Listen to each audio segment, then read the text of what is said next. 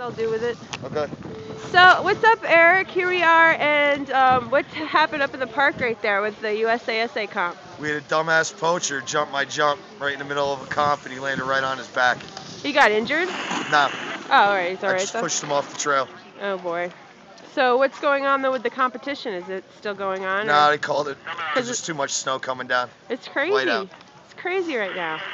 Cool. So, was everybody looking good out there? Oh yeah. Yeah. A lot of big tricks. Did a couple skiers doing 9s. Yeah. Snowboarder almost did a 1080. Who was that? I don't know the name. Oh, okay. One of the kids from I think Catamount. Wow.